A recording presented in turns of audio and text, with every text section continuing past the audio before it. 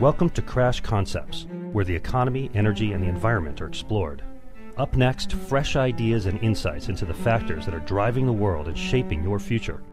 Presenting information you can't afford to live without, here's Chris Martenson. Welcome to this Peak Prosperity Podcast. I am your host, Chris Martenson, and it is August 16th, 2016. Hey, can we talk energy again? I know the price of oil has a lot of people confused about where we really are in the energy story, but price is hiding the true story. I've often said that we're so immersed in energy on a daily basis, it's really difficult to detect just how much it does for us. It's like water to a fish. So we're surrounded by energy each day, energy slaves, really, silently doing our bidding, whether we're aware of them or not. And these slaves give us the easiest possible daily lives compared to people of times past. Some say we live like kings, but that doesn't really go far enough. Henry VIII may have had complete mastery over his many wives, but even he could not click a mouse, buy a plane ticket, and be halfway around the world the next day. You and I can do that.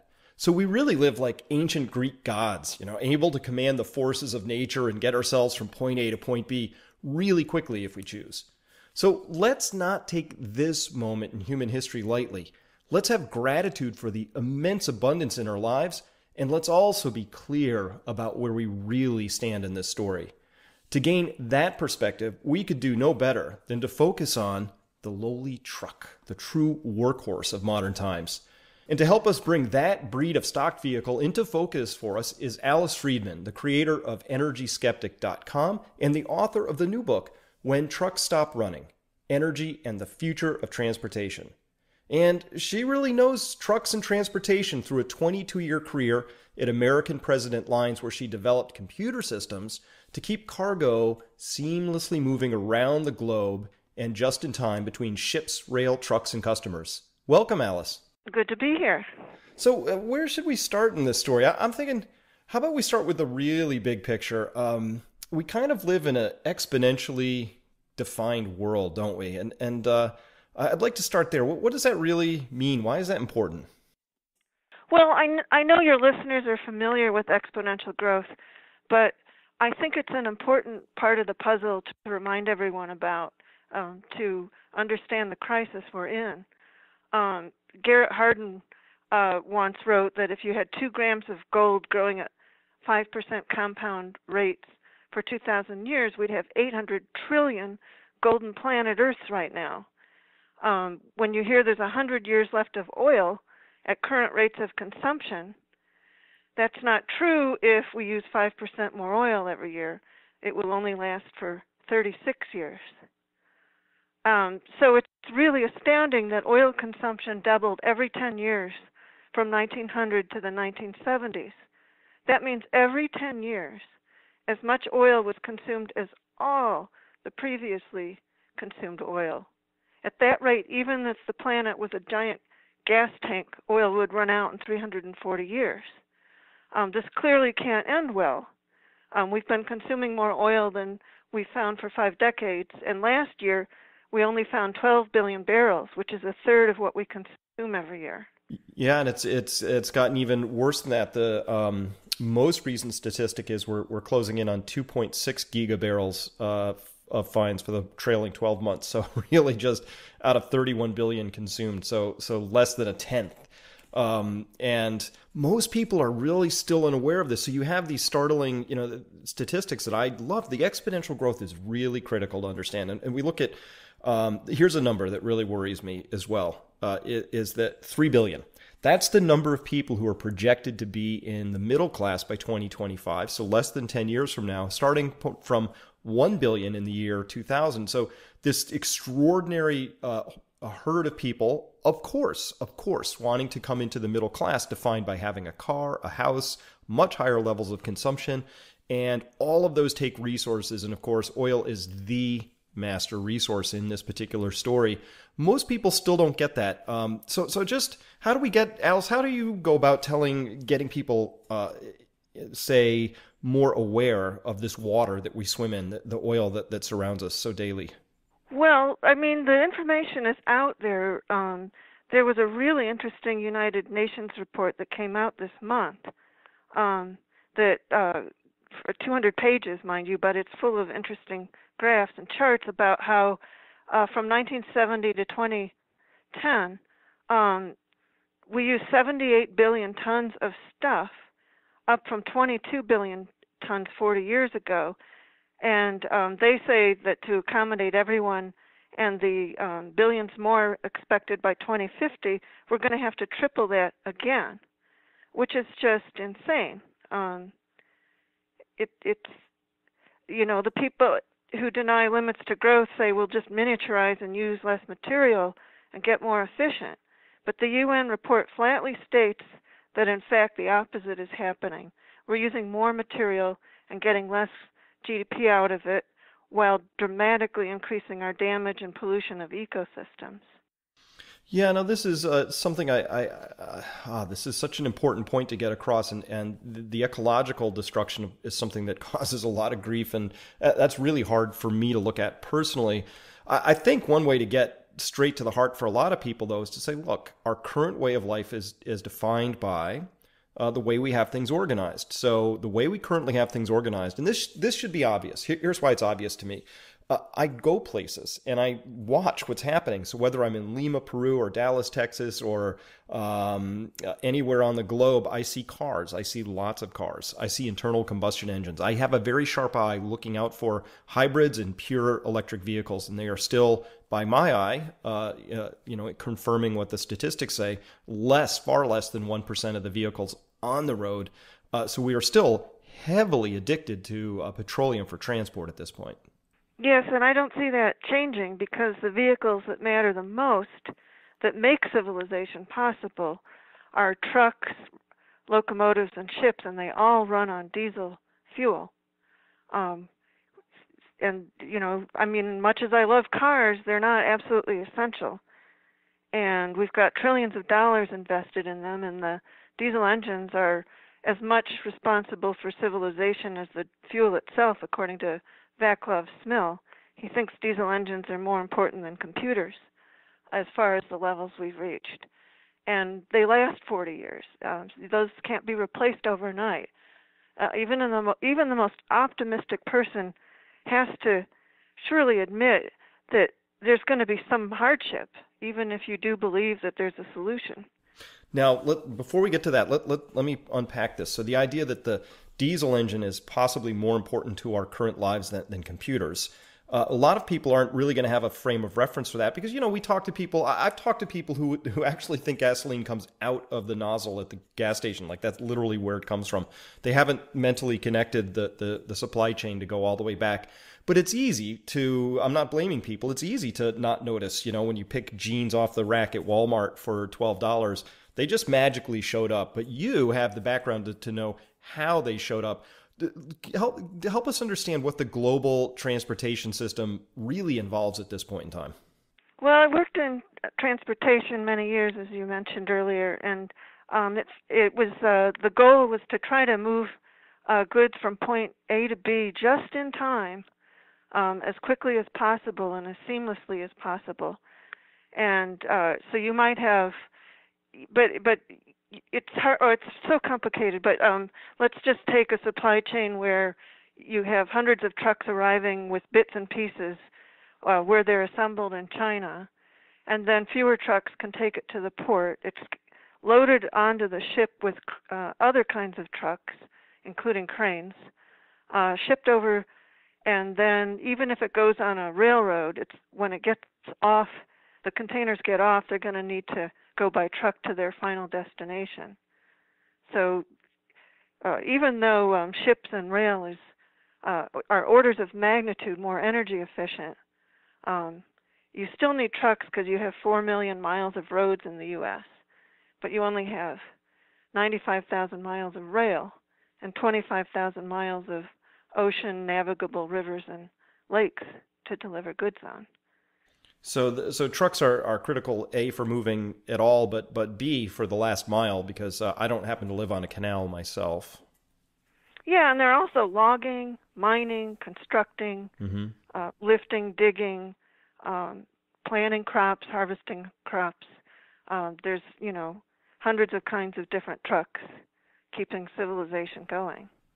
All right, so let's do this by trying to poke some holes in this whole idea.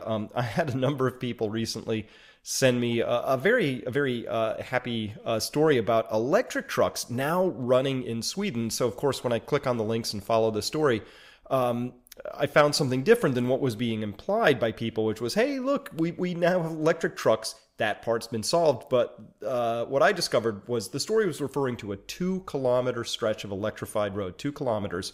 And it's not unlike the trolley overhead wires of the 1930s, right? There's some wires up there, and the trucks make contact with the wires, and they have an electric engine. This is great, but it's 2 kilometers out of many tens of millions of kilometers of global roadway. So in a percentage term, I wouldn't even dare to calculate it. By these numbers, it seems to me that what Sweden's doing is they're really running an experiment, and possibly a quite good one to run, but a tiny experiment nonetheless, right? So would it be unfair for me to say we're nowhere in the electrified truck story yet? Yes. In fact, California is ahead of Sweden. The Port of Los Angeles and San Pedro to lower emissions is further along in a mile stretch of catenary wires, overhead wires for trucks. And I recently found, using information published by CalSTART and other entities that are doing this, I worked out that if you electrified that 23-mile stretch of roadway to keep 10,000 drayage trucks moving between the port and inland warehouses, it would take almost 1% of all of California's electricity generation. And then you've got 7,600 more 23 miles to electrify the rest of the 175,000 miles of roads. I mean, that's just clearly not doable. And you're assuming that trade along that path will continue. You're putting a lot of money. It's very expensive. Whereas perhaps someday you'll wish you'd done that in the Central Valley to deliver food to the cities along the coast. 23 miles would require 1% of current electricity production? In California. In California, yeah. So, and that's just because this is a pretty heavily traveled 23-mile chunk here, I guess, but that's just to show that these trucks are actually consuming a lot of energy doing what they're doing, right? Yes, and they have to go up some steep grades, which further drains their the energy, takes more energy. All right, so here's the idea I've been running into a lot, and this is what I think gets to the heart of it. So there's two big pieces we need to discuss. One is where we really are in the energy story. So I'm going to start there. Let's complete that. But then the second piece I want to get to is what really is involved in trying to get to an energy transition. And both of those pieces are really hinted at by that 1% of total electricity consumption production being consumed for a 23-mile stretch. But let's unpack this a little bit. In the last few years, Alice, you're aware, peak oil has been declared dead multiple times by the mainstream press. Where do you stand on peak oil at this point in time? Well, I think it's interesting that people have forgotten and even denied it because apparently they didn't hear former Secretary of Defense James Schlesinger speak at a Senate hearing way back in 2006, where he said by about 2010, we should see a significant increase in oil production as a result of investment activity now underway. There is a danger that any easing of the price of crude oil will once again dispel the recognition that there is a finite limit to conventional oil. Also, many people who study this predicted decades ago that one of the signs of peaking would be price swings, because there's this inevitable cycle of scarcity, putting more money in, maybe going too far, and the price drops from that, or it goes so high that you have a depression and demand drops as businesses fold, and more of the middle class is driven into poverty. I know people who can't afford to have a car anymore. So this cycle, we're in the low part of the cycle, but inevitably there will be some scarcities again to remind people.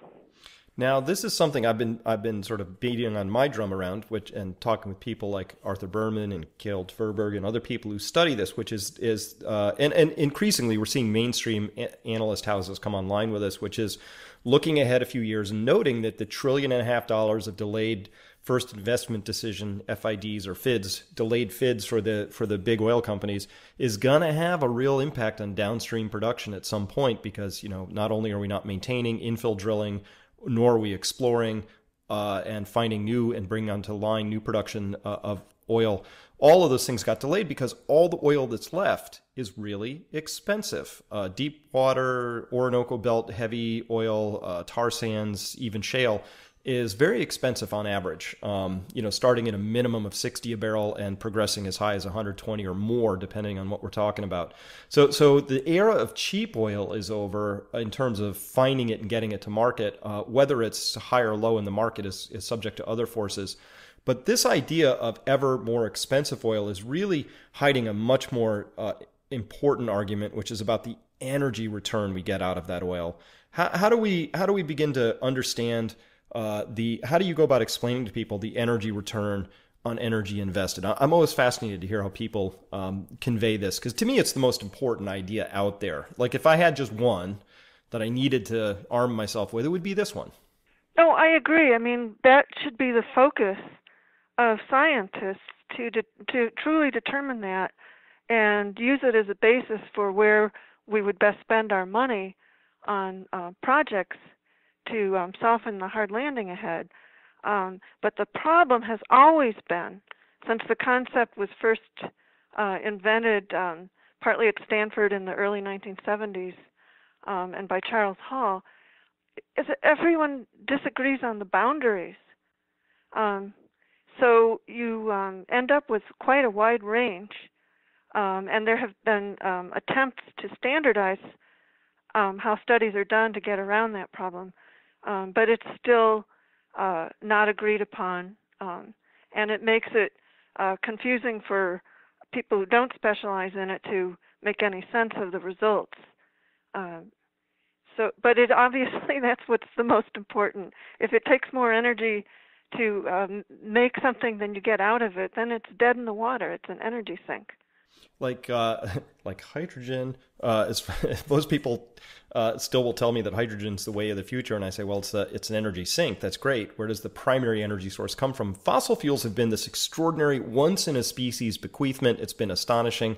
As you mentioned, because of the exponential doubling times, we are chewing through, every time we double our use of something, be it oil, fossil fuels in the form of natural gas or coal, every time we double our use of that, we're actually in that period consuming as much in that doubling period as was consumed in all of history prior. So anybody can work out, children can work out that that's a finite substance that's being chewed into exponentially, runs out. Even if it isn't being chewed into exponentially, it's finite, it runs out.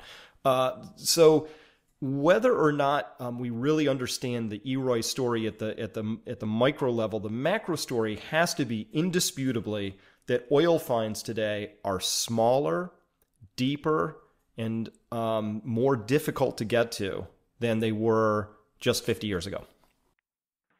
Yeah, I mean, that's another part of what people need to understand is that we get 60% of our oil from just 500 really large oil fields that we found over 50 years ago.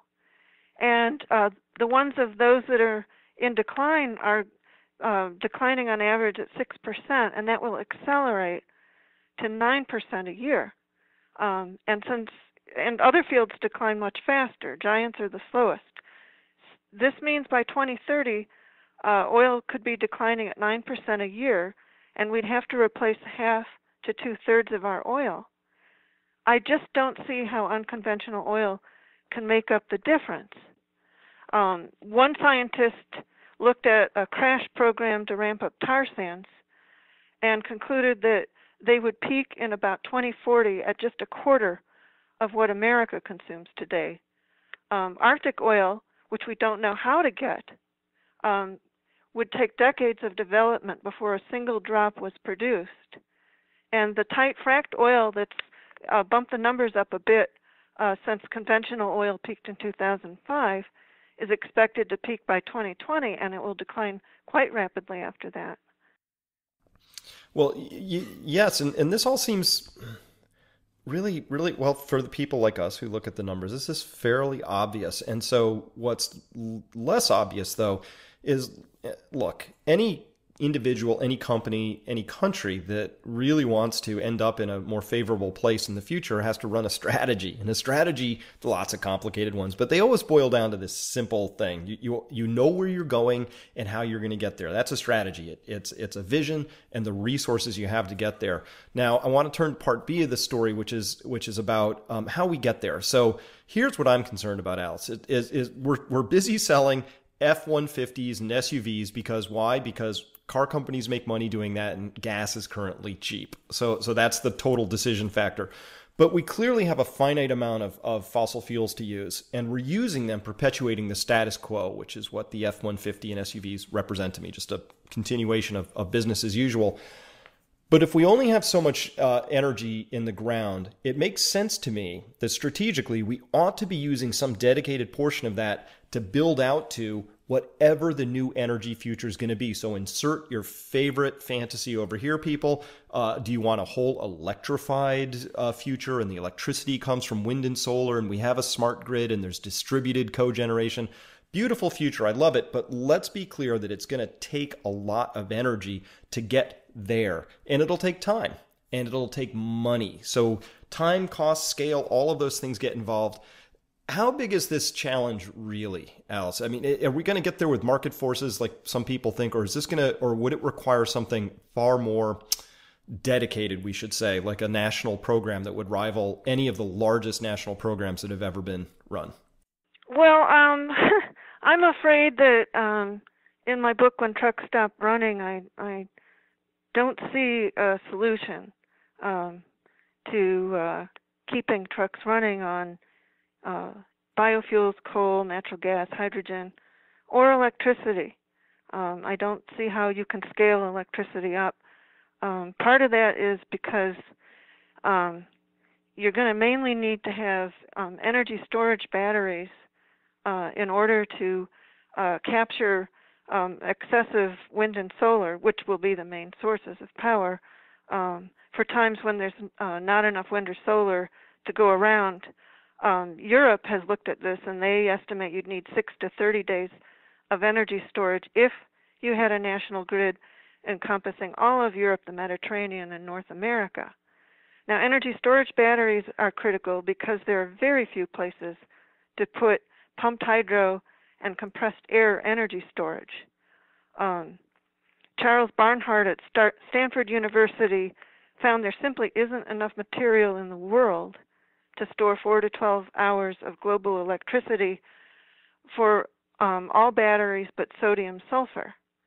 However, at this stage, and I used a Department of Energy handbook, a sodium sulfur battery that could store 1 day of U.S. electricity would weigh 450 million tons, cover 923 square miles, and cost $41 trillion.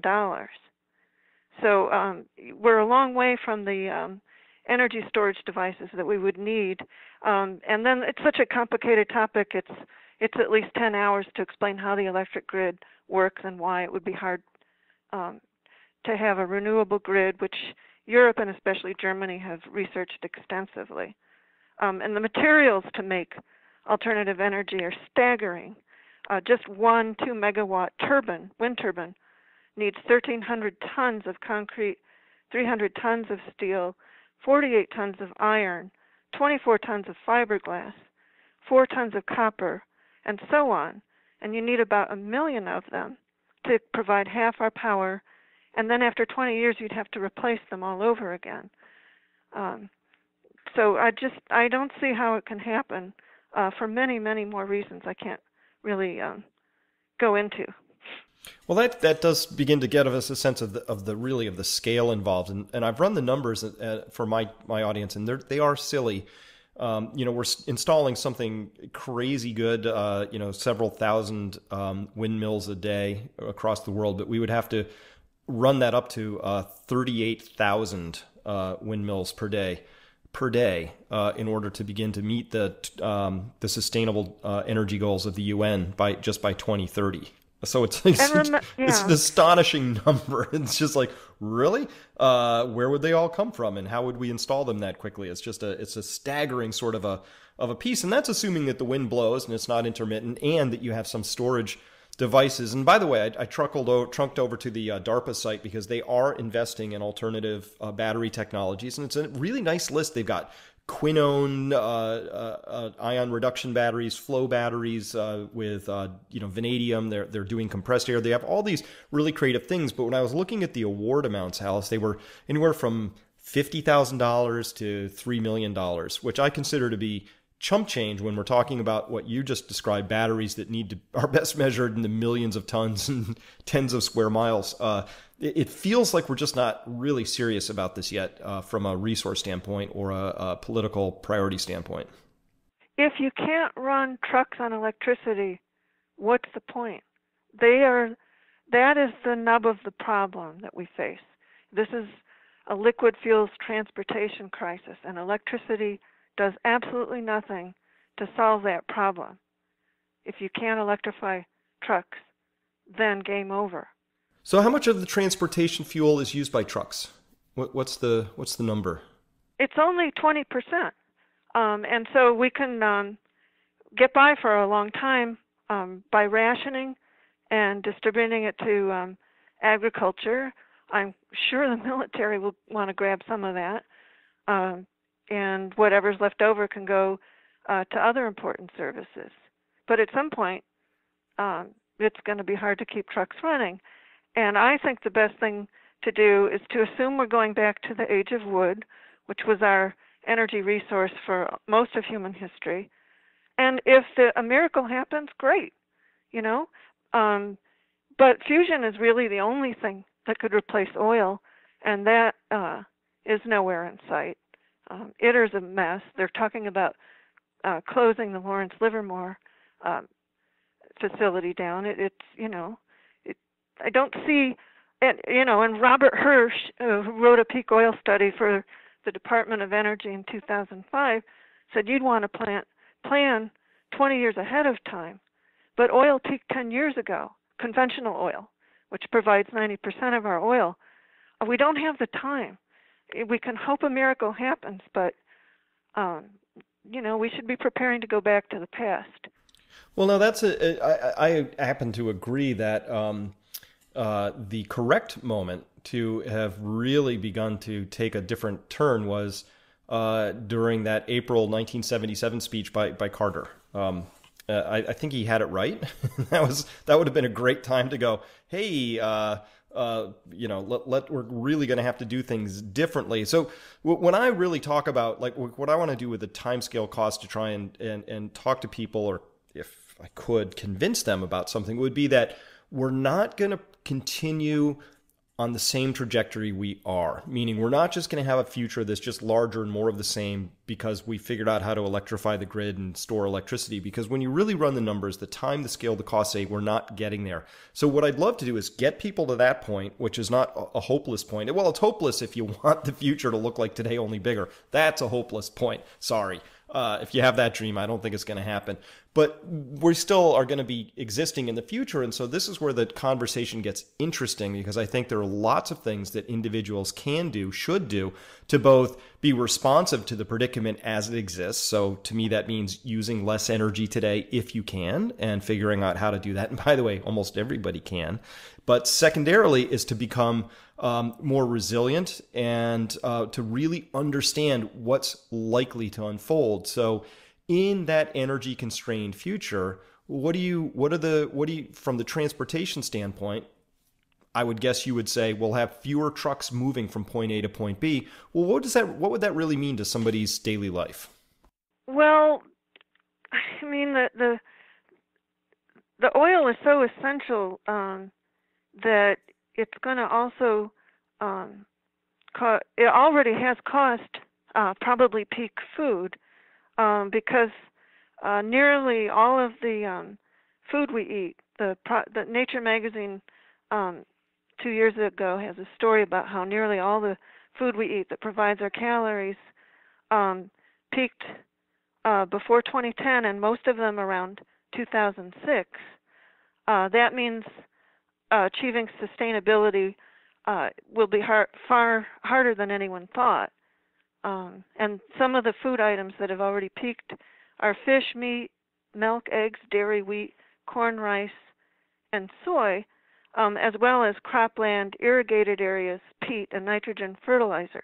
And it's interesting that those peaked around the same time conventional oil peaked. So obviously I think people should learn how to grow their own food in their backyard or a nearby community garden. The younger you are, the better it would be to move to a sustainable region of your country. Charles Hall and John Day wrote a book about just that recently that came out this year on where the most sustainable regions of the country would be. Mm-hmm. Totally agree with all of that. And I would go further for people who have investments. A lot of people do, and they carry, you got your 401ks, or you're tied into a pension of some kind. You're a teacher, you're a fireman, somebody, you're hoping for a pension, or maybe a corporation, or let's say you run an endowment for a college or for a nonprofit of some form. Well, all of the returns that we've come to expect out of our financial portfolios are based on the idea of growth. And so this is a really interesting thought experiment, Alice. When I run this with people who do manage money, I usually get blank stares. It's kind of like dogs listening to white noise. They tip their head sideways and they don't understand what I'm saying, because from my perspective, when we look at the role of energy in being the master resource that fosters all economic growth, if we take the energy away in terms of as a growth driver, we're only left with productivity. But productivity is hard to come by when you're in a long emergency or in crisis or otherwise not flush with all the surplus energy that funds the investments that allow us to improve our productivity. Some will, of course, always be happening. We'll get better at things. But this idea that we're going to have growth in our financial claims on things, which is just financial things, it's just claims on real stuff, which would be all the things you can see and touch. The idea that we're going to have that sustained growth really needs to be challenged, because so many people's hopes and dreams are riding on that personally, but also as a nation. I think we have this collective delusion, if I could use that word, which is that, well, when or if, Chris, we finally see, oil become pinched in the way you think it's going to be pinched, then we'll start to get serious about it and we'll do X, Y, and Z. And my point would be that an energy-constrained moment in history is an incredibly poor time to try and begin doing things differently. I can't solve that at the big level, so I do shows like this, and I talk to individuals, Alice, where I say, well, that's why you need to get started on doing this yourself. Don't wait, because you can take control of this. And by the way, if you do, I've got a garden and I love it. It's a big source of joy and quality of life for me. And so these are all changes that people can make that I think will improve their quality of life. At the same time, they're being responsive to what is clearly an approaching emergency that I think has actually already started, and we would detect it if we had the right lenses on in stubborn unemployment, in declining opportunities for whole broad classes of people, the wild gyrations in the energy industry. These are all, to me, signs that actually I talked about years ago when I put the crash course together. This feels reasonably like we're in the wheelhouse of what the predictions would be for this period of time. And so, I would tell people very broadly, you got to examine everything that you assume and take for granted. Take a good hard look at it, and don't take anything for granted anymore. Oh, I so agree with that. I feel sorry for all the people who lost money in the 2008 crash, and now they're investing in really, really risky things that have supposedly high returns to try to make their money back. One of those being high-yield bond and stock funds. So they inadvertently got scammed yet again by Wall Street, like the mortgage bubble, by unknowingly investing in shale fracking oil and gas companies who are $300 billion in debt now, but they kept on drilling as long as Wall Street kept giving them the middle class money from their 401ks and IRAs. I've gotten out of the stock market for many years now because I don't know when it's going to crash again. And I believe it'll be deflationary, and in a deflation, cash is king. It's better to preserve your capital than lose it. But I see few around me doing the same thing. And I also think people would be wise to invest it in real things, like Dmitry Orlov and Gail Tverberg and others recommend as a way to invest wisely in the future. And that book I mentioned about Holland Day is America's Most Sustainable Cities and Regions, Surviving the 21st Century, to see where you might want to invest what money you have in real goods, like homes and farmland and whatever. Absolutely. Same advice I give all the time for people in the U.S. And as well, it turns out that local mileage will vary in this story. There are other places in the world that seem to have more of a clue about these sorts of things. Sweden actually is one of them. They had a plan to get off of all imported oil by 2020. By all standards, they seem to be well on their way. So at least there's a group of people that have looked at the issue and politically were able to get both movement and traction on what seems to me to be a fairly obvious set of data. So there are other places people, I think, can look if they're of a mind to really understand that there are better ways to do things that exist out there. For me, it was kind of stunning that the United States looked at its educational system and came up with Common Core as a response to that, rather than just trundling their way over to Finland and saying, "Hey, what are you guys up to over here, you number one people in the world at educating?" So there are other models that exist out there, and this is the part where I do personally have some excitement and hope is seeing the bright, shiny young people who are coming out, not engaging in industrial agriculture, attempting the hard work of figuring out how to make a business model out of permaculture, out of soil farming, out of doing things in a more relational, regenerative way rather than the isolationist, extractive ways of their parents and grandparents. So there are lots of things out there that are being done. When I read your book, what I find is that reconfronting the large scale numbers of all of this, where we're talking billions of people and trillions of BTUs, if not quadrillions of BTUs, just giant numbers. And the scale of all that, Alice, just says there's really the only possible way we can match things up at this scale would be to be very clear-eyed, very sharp, have people taking real political risks to take us in a whole new direction. And those are the things I just don't currently see happening pretty much anywhere on the global landscape. I know when you got the right wing going the opposite way, trying to prevent women from controlling their lives through birth control and abortion, and we desperately need to get the population down. Energy efficiency has a lot more we can do. It frustrates me everything's based on greenhouse gases, when more energy efficiency would also accomplish that. We could lower the road speeds. We could, the conservatives fought off fuel standards for over 30 years, which went away when President Reagan took office. And Americans aren't much better, because as soon as oil prices began dropping a couple of years ago, they went out and bought SUVs and trucks again. And it's been lowering the miles per gallon, not raising it. It's interesting that back when civilizations rose and fell, when they used up their forests, maybe because oil's underground and we can't see it, but it was obvious to everyone that the timber was disappearing. And without them, you couldn't have warships and trade ships to get more wood or expand and conquer nations that still had wood. And it was considered treasonous to cut the wood down. And yet it's not considered treasonous that Congress never mandated better fuel standards ages ago and kept them and increased them. It's a pretty crazy system.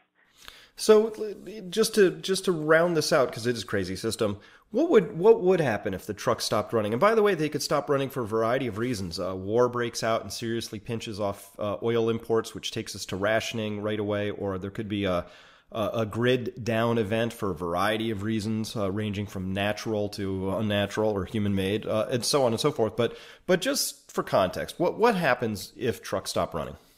Well, within a week, in roughly this order, grocery stores would be out of dairy and other items that are delivered many times a day, and by the week the shelves would be empty.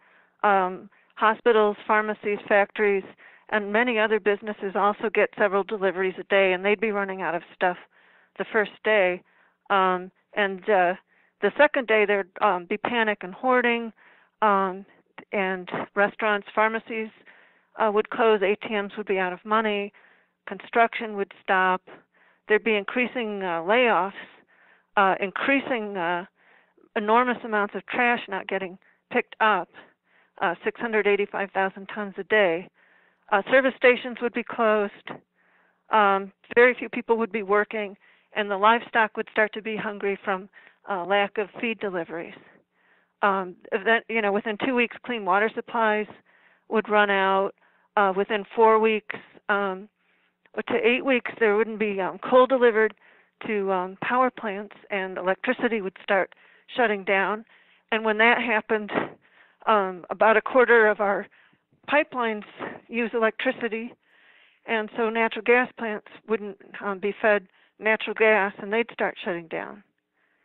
It's a big interdependent system. That's part of the problem. It's like Liebig's law of the minimum. A plant needs about 20 different elements to grow, and you take one away, and the plant can grow less or stop growing. Absolutely. So this huge interdependent system is part of the reason that I think once people really look at it, it's normal, I think, as a prudent adult to say, wow, that would be really a nightmare if that really shut down. And it could. Of course, the systems like this are a lot of nodes. They're fairly redundant for a variety of reasons, but they're very cost efficient, but they're also not terribly resilient when you get right down to it, because they're not, in terms of Liebig's law, there's just a few nodes where if things broke down, the trucks might stop rolling, including, here's an odd one, a lot of people don't think about. If the banking system tips over because there's some big derivative accidents and banks can't clear with each other, so they just have to shut the thing down until we figure it out, letters of credit don't issue. And if letters of credit don't issue, a lot of distributors and importers, exporters can't operate. It just doesn't work. So there's a whole bunch of things out there that really could impact. But I think, the summary I'd like to leave with is this. This is an unsustainable current operating model. Therefore, it'll stop. Someday it'll change. So in anticipation of that change, my advice is for people to begin changing on their own. Plenty of time, resources, the emotional adjustments that need to be made, perhaps among the most important, but there's some physical adjustments that also will take time. Lots of things people can do, but it starts with having the right information. You have to know the territory. Context is everything. And so we've been talking with Alice Friedemann, and her latest book is When Trucks Stop Running, Energy and the Future of Transportation. And in there, Alice has done a fabulous job of just running the numbers, and they're really important. So once you have those numbers, I think you should come to the conclusion of, well, this is unsustainable. And then how you answer that question for yourself is obviously a very personal decision, and it depends on a lot of factors that are beyond our ability to understand here on this end of the microphone. So with that, I hope you get the book and read it. And Alice, I want to thank you for your time today. I will note that I could find this book on Amazon. Is there any other place people can locate this book? I think Springer has it, Barnes & Noble, and perhaps if you're near a university, you can find it there as well. Fantastic. Well, Alice, thank you so much for your time today. Oh, thank you for having me on.